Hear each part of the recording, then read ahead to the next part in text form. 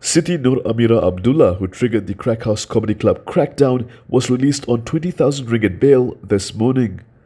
However, officers from the Federal Territories Islamic Religious Department re-arrested her after she settled posting bail at the Kuala Lumpur Courts Complex in Jalan Duta. At least 8 Jawi officers were seen around the woman to arrest her. Her lawyer, Ramesh and Chandran, told the media that the religious officers were arresting his client and seeking to charge her at the Syariah court tomorrow or the day after. Yesterday, it was reported that Siti Nuramira succeeded in raising sufficient funds via crowdfunding to post a bail in a Kuala Lumpur Sessions Court criminal case. She is accused of causing ill will via open mic routine at the Crack House Comedy Club in Taman Tun Dr. Ismail.